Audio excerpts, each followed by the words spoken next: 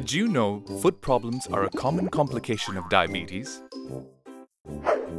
Diabetes could cause nerve damage, resulting in a loss of feeling in your feet.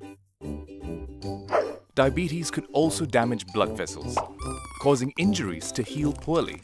If left untreated, small injuries would worsen and cause permanent damage.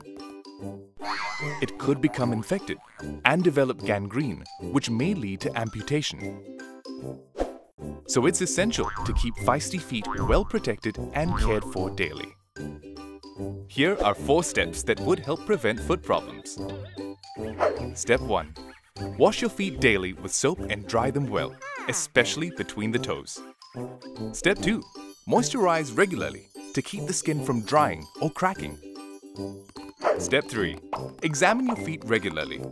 Look for swelling or redness. It may indicate an infection. Step 4. Remember to go for regular health screenings and follow up with your doctor.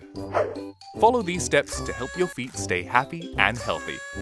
Learn more about diabetes and ways to fight this chronic disease.